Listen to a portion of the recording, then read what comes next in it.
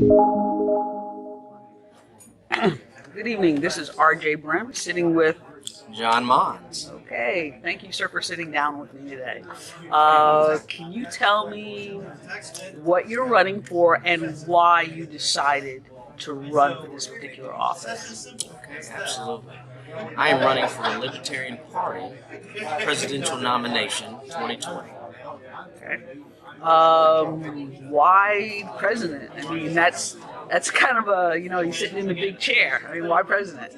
Well, I think, first of all, I'm dedicating my run to my ancestors. Okay. Columbus and Mourning Ferguson were enslaved down in Talbot County, Georgia. And their big reason, the main reason that I'm running is to honor them and other people that have been patriots and freedom fighters. And that's my inspiration for getting in this race. Okay. How long have you been a libertarian? I've been a libertarian for about 16 years. Okay. As you look out here in Mississippi, and I'm sure at a few of our conventions, you don't see many people of color in the Libertarian Party. So, as a man of color, do you think the libertarian philosophy speaks to you in some sort of way, or how does that libertarian philosophy impact your day-to-day? Well, I think the party speaks to everybody. Okay. One of the reasons I believe we haven't had more people of color join the party is they really don't know about us. And in some of my previous races, I've run for office before, is going out and being able to speak to different communities that might not have necessarily heard about the Libertarian Party. But I think the party has a lot to offer for everyone, not just people of color. Okay. If you had to speak to your Libertarian Party as a whole in the aspect of outreach and growing the party in that sector, would you have any suggestions? We all have to just do more. I mean, it's kind of tough.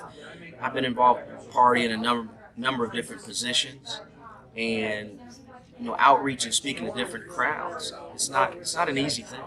I mean, because we haven't had a lot of electoral success, it's hard to keep people motivated, keep them involved. But I feel that I'm welcome with open arms, and I'll do whatever I can, to help grow the party, expand the party. And I think the way to do that is in our messaging. Tell people what we're about, and I think we'll draw the crowds. Because I think in this current state of things, people are very disappointed in elected officials from the major parties, and I think they have a desire to find another choice. And when that happens, when they come across libertarian literature or candidates, we need to be prepared and make sure we're putting on a good face of what we believe in and when we represent the party. Okay. Well, if you had to boil down your core campaign or your platform to two tenets, could you pick those two and tell me why you were so passionate about them and why they are important to the American people? Absolutely. Number one is ending the foreign wars, bringing all the troops home. And what I spoke to earlier about that is the fact that people's lives are on the line. People are dying in these wars, and not only on our side, but people from around the world. It doesn't make us safe. I believe that the people have been lied to make justifications for many of the engagements over the last 100 years. So that, more than anything, I think is the most important issue. Also, with military around the world, these bases and this empire, it's bankrupted the country, and that affects everybody. So a way to get back to supporting what we're doing here and making life better for the American people is ending the foreign wars. Okay. The second issue that I'm passionate about is ending the federal income tax. Okay. And I'd like to speak to that for the fact that a lot of people don't know that, of course, it was sold as a lie. Only rich people are going to pay it. And that's definitely not true today. But the fact that at one time, the highest tax rate on the income tax, the highest level was 90%. And when you think about that, when you think about high, what about 100%? What would that look like? Should the government have the authority, if they wanted to take everything we earn? I think on its face, that's basically re-enslaving people. And that's something I'm not willing to put up with. I don't think anybody else should put up with.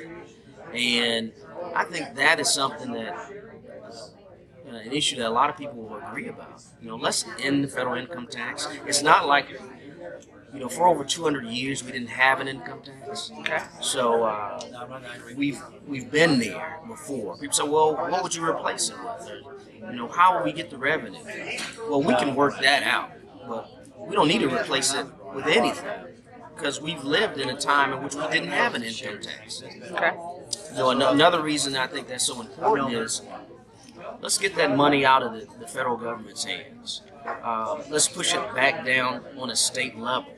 The problem with ending, balancing the budget and all the deficits and being bankrupt is that nobody wants to cut any spending. But I think if the states had to make the decisions on the budgeted money, that the entire country would be a lot more conservative. People in Georgia wouldn't necessarily want to pay for the things that, California proposes. Well, the people in New York might not like what the people in Texas are proposing and think should be a part of the budget. I think that mechanism in itself would help to reduce the spending. States would be competing not to have to pay, as much and put that burden on the backs of their citizens. They would be looking for cuts. They would also be holding their Congress people more accountable. So why would Florida? We're getting ready to have a new census this year, and if you go back to say apportionment by states to fund the federal government, the larger states would be like, why would we want to put this much of a burden on our people for things that don't count, the people where we live. So that's one of the reasons why I want to do a lot of talking about that on the campaign. Okay. Well, I didn't want to keep this very long, sir, and I do appreciate you sitting down with me. What separates you from the rest of the libertarian presidential candidates out there? Why you and why now? Well, I think, one, I bring a lot of experience in running for office, and I think that's important. Like I say, putting a good face on the party, being able to portray an image and deliver a message. I've done that before. I've had over 1.8 million votes cast as a libertarian in my various campaigns. I've been on televised debates. I've been on radio. I'm also willing to travel and do what it takes to help the party. Why now? Why not? I don't believe in waiting on somebody else to address things that are important to me. I believe in stepping up and putting my name in the hat and going out there and seeing if I can make a difference. Okay. Well, thank you very much, sir. We are out, and Mr. Gina Liberty. Thank you. Thank you. Thanks for having me.